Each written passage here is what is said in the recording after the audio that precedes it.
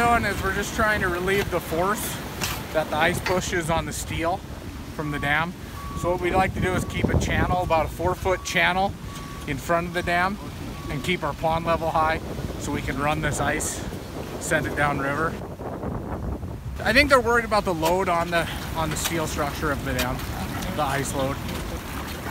In the winter time, every day, it's been really bad now, so usually the crane house helps us out a lot, but sometimes you got to get out here and chip open these bays a little more to get the ice downriver.